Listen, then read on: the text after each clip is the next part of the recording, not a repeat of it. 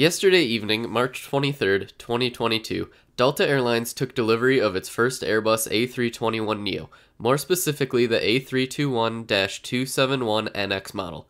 November 501DA, which will be ship number 5001 in the Delta fleet, departed Airbus's facility in Hamburg, Germany, XFW, as flight Delta 9936 around 4 p.m. local time.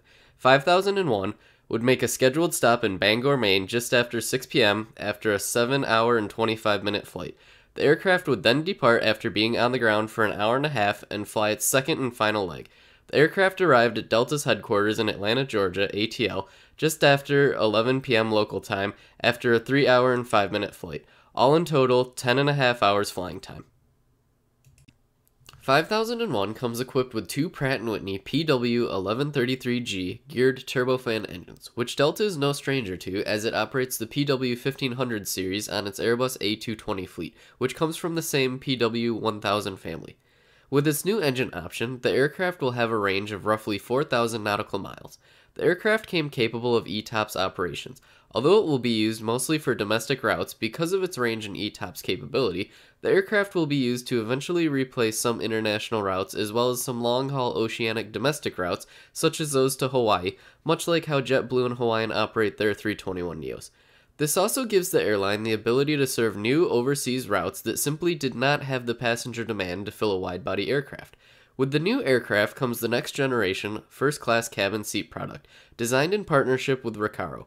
The aircraft will feature 194 seats, 3 more than the cabin of the CEO, in a 3-class configuration.